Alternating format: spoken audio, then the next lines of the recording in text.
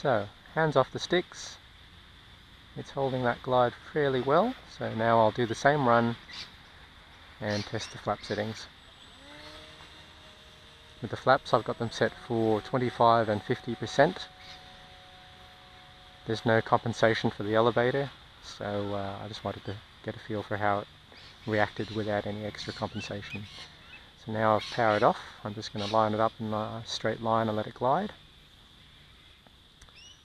And flaps to 25. Hey! Wow, that's seriously nosing down. It's acting as if it was an elevon. That's very dangerous. And it's because the trailing edge of the wing, where the flaperons are so close to the elevator that they essentially do act as elevons themselves. I'm glad I didn't go straight to 50% then, because it would have just nosedived straight into the ground and I may not have had enough elevator to do anything about it. So my elevator sticks about a third of the way back just to try to hold it up after I've put the flaperons on, but I've already lost somewhere between a third and half of my elevator control just to hold it there. Alright, I'm going to have a try at 50%. Nice and high this time, really high.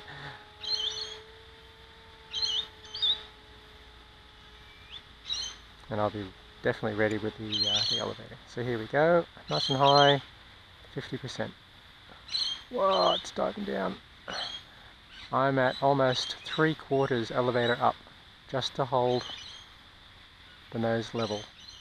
This is very uncomfortable, having to hold the elevator so far back, just to keep it flat.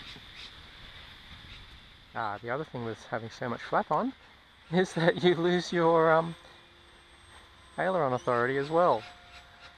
I'm going to have to turn that off. 50% again. Oh, geez, come up. Thank you. Oh no, come up. Stay up. Oh, that's scary. Geez. I've still got 50%. I'm not sure I want to do that again in a hurry.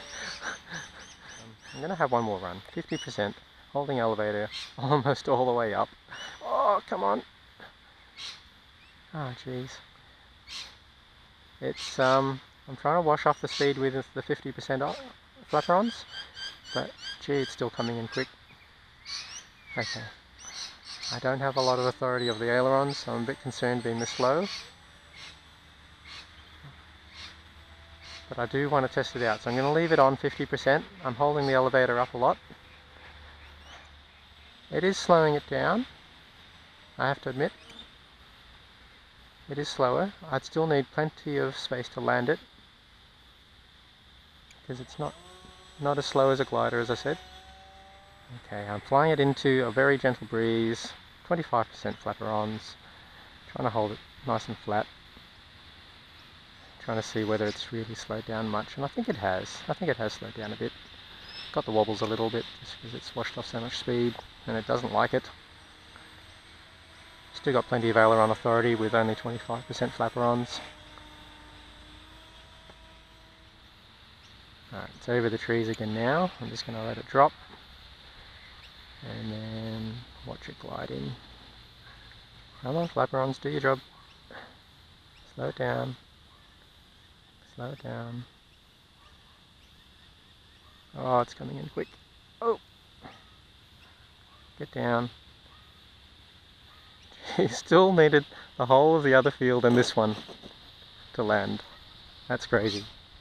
30% flaperons, and I'm just going to glide it in again and see what sort of...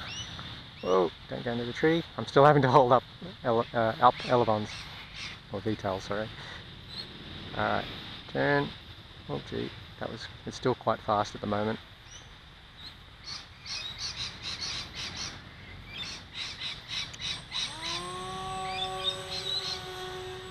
I've still got 30% flaps on. You can see until you power down, it does hold a fair bit of speed. Try to level the wings. Look at that. So it's possible, as long as you don't put a lot of weight in it, to circle it in overfield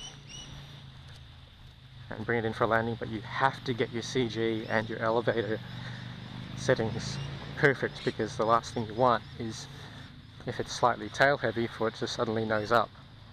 Yeah, that's pretty flat. Happy with that. Okay, so back to Flaperon testing. Now that I have a plane that glides okay, so comparison speed without flaps. It's coming down, but certainly needed the whole field to bring it down. Without Flaperon still, I'm just going to do a bit of zigzagging at the end to make sure that I get a feel for what it's like without flaps. Don't hit the tree. Bit of zigzagging. Still need to keep the nose flat or down just to keep your speed up. Oh, that's getting a bit...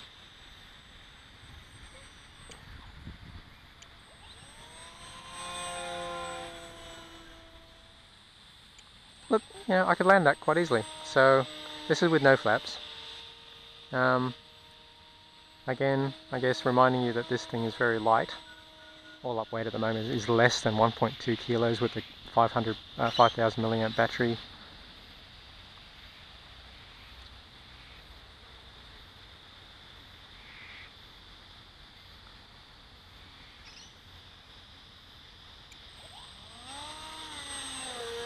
That was close.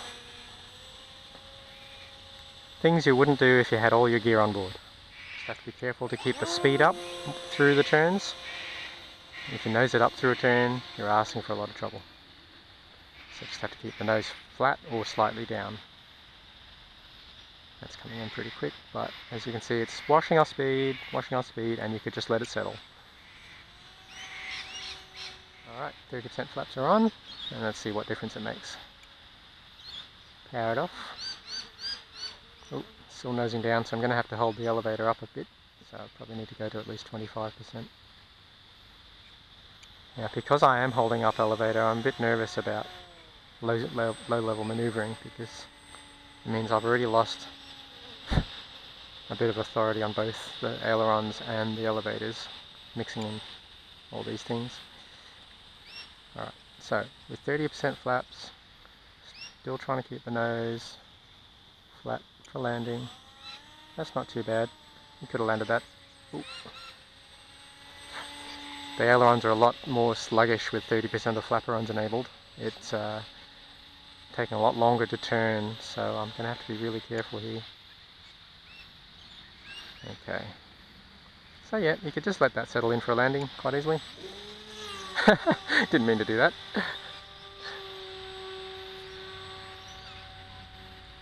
Sure that wasn't good for it. Touch and go with a Talon. There you go. Has anyone done that before? Now the wind's picking up a bit behind me now, so if I want it to face into the wind, I've just got to fly it straight into... Whoa! Not much aileron. Fly it straight into myself like I am. There you go. Nice and easy landing. Less bouncy than usual. And that was with 30% Flaperons.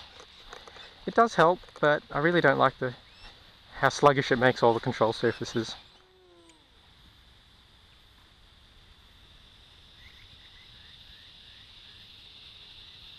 Oh, stalling it.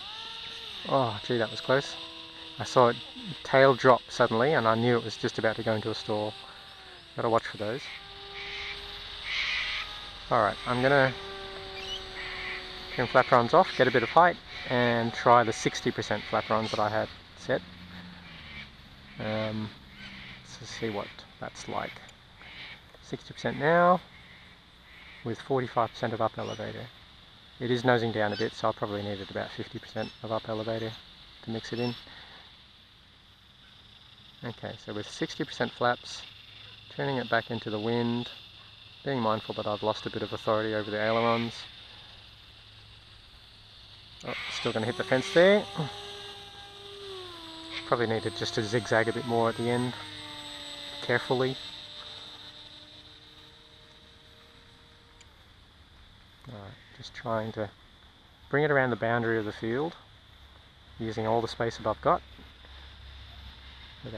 and landing it without bumping into a fence at the end. Still threatening to stall a bit, so maybe I need to just put a touch of down elevator in now. Okay, I'm just going to try to use the whole perimeter of the fence, bring it in. Ailerons are really mushy at the moment because the Flaperons are at 60%, so I'm using more than half of the ailerons just to do the flaps. That wasn't too bad, so just a turn in, wash off the speed there, let it settle in, and just cruise it in. So this is with 60% Flaperons. Gentle turns, try not to let it stall. Settling into the wind a bit.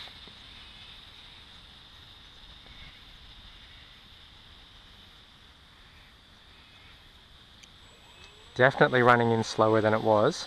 That's a good thing. Just trying to settle it in for a landing. Into the wind. Oh, bump. So I think what I've shown here is that if you're daring enough to zigzag at low level, very careful not to stall it, you can land it with or without flaps, flaperons, whatever you decide to try. How that works when you've got another 400 grams worth of FPV kit, I really can't tell you. I don't know what this thing would feel like and how fast it would actually be floating in. I'm going to try doing exactly what I was doing before, but with no flaps. Low level zigzagging. See whether I somehow was imagining that it was much faster. Don't want to do this with a tailwind, so I'm just going to bring it around. Almost hit the pole and almost hit the ground. Yeah, it still floats in. You just need a bit more space. This is with a much stronger wind now though. It's coming into a headwind and slowing it right down. Back to 30% Flaperons.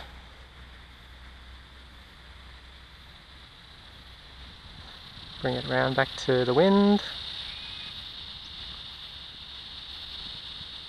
Just going to zigzag it a little bit.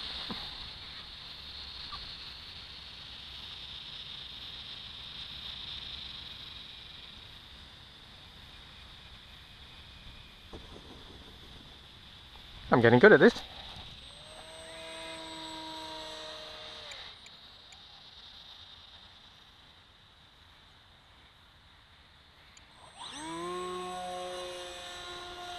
I was just trying something different there.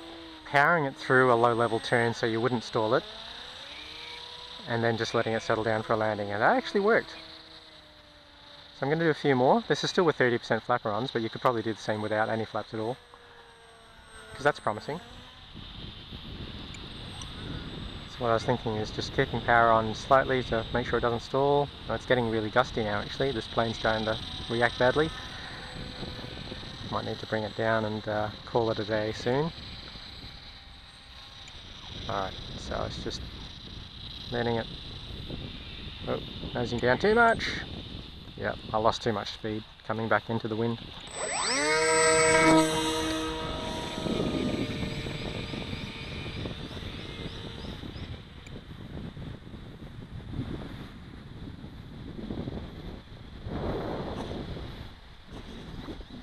Where I've got it balanced is right on this little bend in the servo tracks.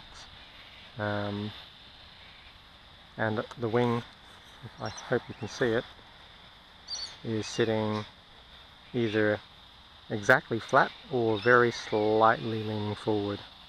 And that's flying really well for me with trims almost at neutral.